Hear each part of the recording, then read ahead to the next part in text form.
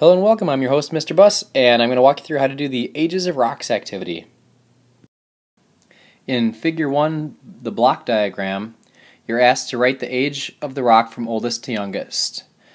And then go ahead and do that right here, for the oldest to the most recent rock formed.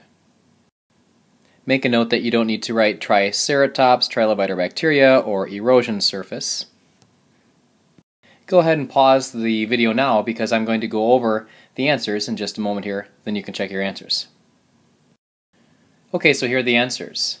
Using Steno's law of superposition, we know that the oldest rock layers are going to be under the younger rock layers, and so I'm going to look at this and I'm going to say that granite is the oldest rock layer. So I'm just going to number this, I'm going to call that a 1 as the oldest. And then there's an erosion surface here, we don't need to write erosion surface. And then slate right there is going to be rock number 2.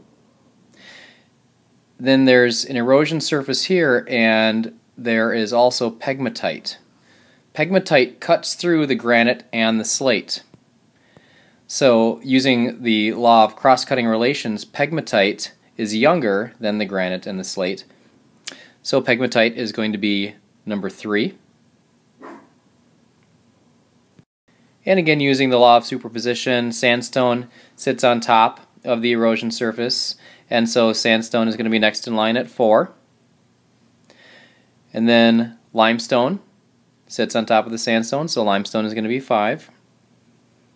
And then again, using the law of superposition, or using the law of cross-cutting relations, the basalt cuts through it. How did it cut through all that? It actually melted. This melted through the granite and the sandstone and the limestone as lava kind of melted the rock and formed this basalt here. So basalt cut through the existing rock, and so basalt is younger. So basalt is number 6. And then we have another erosion surface. We're not going to write erosion surface down.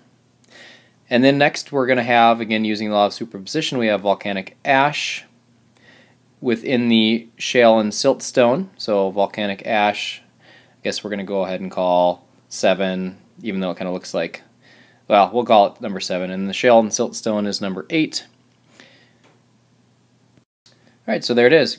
Granite, then slate, then pegmatite. Sandstone, then limestone, then basalt. Then the volcanic ash, and shale and siltstone.